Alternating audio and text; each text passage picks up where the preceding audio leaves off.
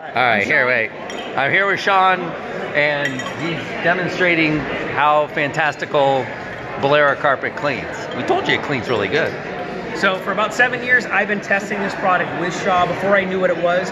And what's really important to understand, before they delivered this product to the market, they were having cleaners abuse it. We were abusing, testing, and giving them feedback, and it didn't have a name yet. It was just this new polyester, and I said, don't give me polyester, I'm just gonna make fun of it. And this surprised us. After all the cleanings we did, the abuse of throwing this in the sun and letting stains bake and drive forklifts over top of it at our cleaning trade shows, the carpet kept cleaning. And it kept releasing stains. It was resilient. It didn't, when we clean and scrub, we weren't seeing the yarns untwist and bloom. We weren't seeing a round yarn become flat and shiny like a typical polyester would have. We were surprised, and I asked the lab, I said, what is this? This isn't polyester. It's this new stuff we're developing, and we hired a new chemist, and we're gonna make all this new fiber, really to compete against some of the newer yarns that were coming out of Mohawk with Triexta from 2009. So I'm learning about it and learning. Well, I told them Triexta tends to fracture and fall apart after 2 and 3 cleanings. We're seeing it fall down. Why won't this fall down? And they said they had filled in, they changed their extrusion process. They're not drawing the yarn, so the fibers aren't becoming untwisted. They have more resilience and more structure. So we cleaned the carpet and stained the carpet, kept cleaning the carpet, and it just kept on performing. We're like, how is this possible? How is this not polyester from a cleaning standpoint and nylon from a resilience standpoint? I'm a nylon guy. For 25, 28 years I've been cleaning. When a customer asks me, what do I buy? I tell them buy nylon. Up until about 2 years ago, after doing 5 years of testing on Bellera, it's like, now they have a rivaling competitor. Now they've got something where nylon might be here in resilience. I'd put this Bellera right next to or slightly below. I think nylon's still abrasive resistant better, but we've got a fiber that is not polyester and certainly not olefin. We've got something that's competitive in resilience and far superior chemically. How much of it, the ability to clean, it has to do with the backing? The backing has nothing to do with the cleaning. The backing helps control where the soils go to. So I'll demonstrate what that is really easily. If your animal has an accident and your little puppy pees, or my brother's big mastiff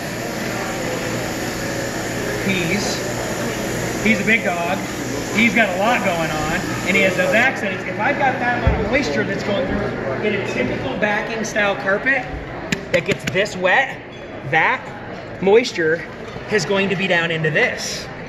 It's not. It doesn't go through. It's kept that moisture at the top where I can work on it. I can flood it and remove it, so it makes it much more cleanable. Yeah. I now can get to it without having to pull the pad, go substrate, seal the floor, replace tack strip, and all the other problems when this gets repetitive repeat offender damage.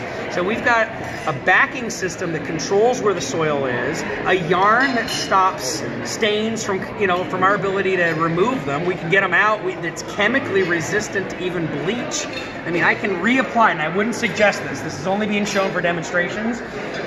But if I had light coloration like this little wine residue, that I can immediately apply chlorine, or I would use hydrogen peroxide as a cleaner, and it won't pull the color out of this carpet. I have redone this demonstration and re-cleaned this carpet over 40 times in the last 2 days on the same areas, and they keep re-cleaning, and I've done this little demo with an aggressive cleaner that Shaw does not recommend.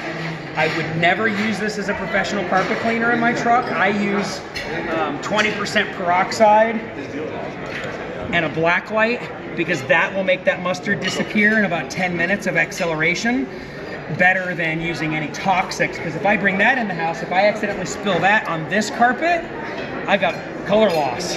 If I accidentally put a little bit of bleach on a nylon, like right there, it will lose color. Right? This doesn't lose color. It is chemically corrosive resistant. Carpet cleaners oftentimes use aggressive chemistry to go after stains that aren't your typical spot, because a stain stays in, S-T-A-I-N, it stays in. So we go after it with missiles of chemicals, and sometimes those chemicals pull the color of the carpet.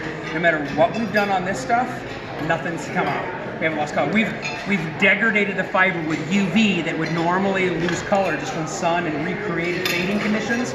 No color loss. So what if you didn't get right to the stain and it was there? So party, it's been a few baked weeks. them in the sun for 3 days, drove forklifts on them, let them bake again, and kept cooking them outside as carpet cleaners, trying to abuse it. They said, Sean, destroy this carpet.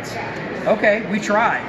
And the only thing eventually it happened, we burned out the tires of our truck on it. We couldn't fix that. Yeah, we were in the parking lot. We were driving Segways and forklifts on it. We finally just power brake and spun out on the carpet.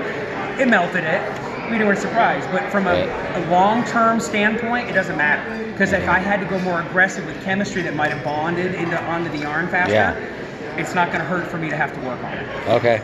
So you have an advantage. You have a fiber that's resilient, a stain resistance that lasts. I don't have to retreat with protectors every time, like on a nylon. The first time I clean it, it scours off some of the dye blocker, and then it removes the fluorochemistry somewhat. After the second cleaning, I better be re-putting Scotchgard down.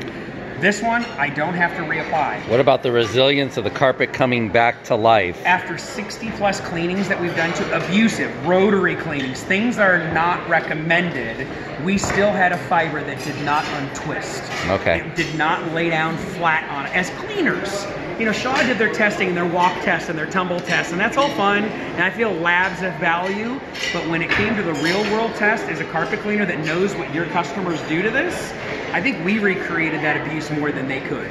So there's a best value carpet. Again, we say it's for stairs and high traffic areas, and it can put up with the abuse from your family. I've been testing. I'm a carpet cleaner out of Colorado. So it's Shaw Bellera. I didn't work on that part. I sell a lot of these.